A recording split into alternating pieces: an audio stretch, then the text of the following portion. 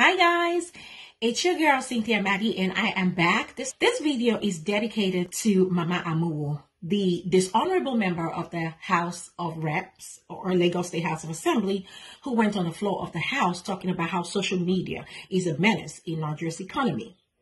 So of everything in the world, a dysfunctional government, an economy on life support, an absence of healthcare, no good road network, safety out the window, security operatives oppressing the masses, unemployment at a very high rate. Of all of these problems, social media is the problem in Nigeria today. That's what the government want to tackle. It is not unemployment that should be the bane or the reason why youths will come out and begin to misbehave.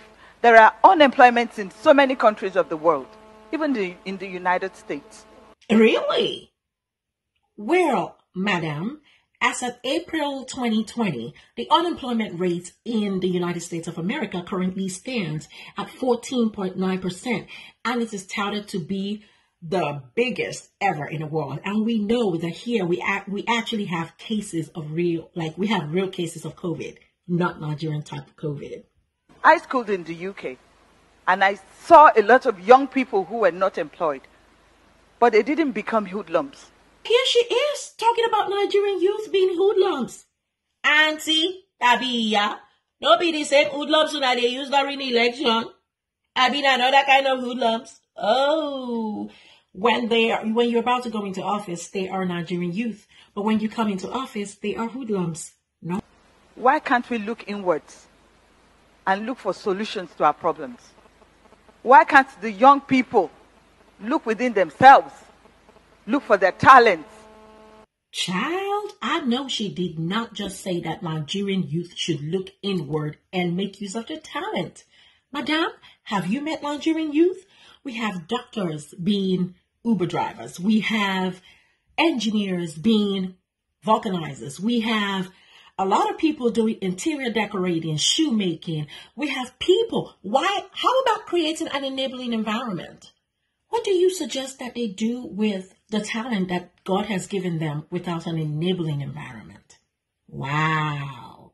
Graduates, what stops you from becoming a designer or a professional tiler or what have you, and make a brand of it? I'm clutching my pearls. Did she just say they should become professional tilers? Madam, how many of your children are you grooming to become professional tilers? How many? Oh, your children are the ones that are good to go abroad and study abroad and get all the foreign certificates. And then Nigerian youth should be what? Tilers? I think it is about time. I mentioned this on the floor of the House. Ab initio, we became members of the Ninth Assembly, that the National Orientation Agency needs to set to work. We need to begin to orientate our young people. This lady who is a dishonorable member of the Lagos State House of Assembly is the very same woman who used the palliatives meant for the Nigerian people, for Lagos people specifically, as souvenir on her birthday.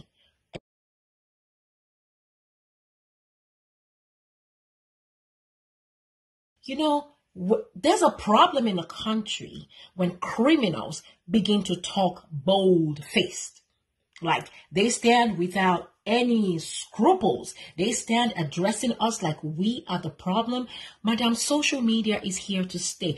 You better get with the program and not begin to magnify your ignorance before the world. A problem a lot of politicians have is that they're grappling with social media. Why? Because they do not update themselves. They do not read. They do not take professional courses. They are just there, stagnant, being liabilities in the system. The problem Nigerian politicians have with social media is not the fact that people are falsifying information, because I don't know how anyone can convince me that videos that were live videos, I know that Nigerians may be good techie people, but I do not think anyone can fabricate, falsify, or manipulate a live Instagram video. I don't know any tech person who can do that. The problem with Nigerian government is the fact that social media has put that weapon in our hands to expose real time what these politicians are doing. So, Mama Amu, cover your face in shame. You are a disgrace.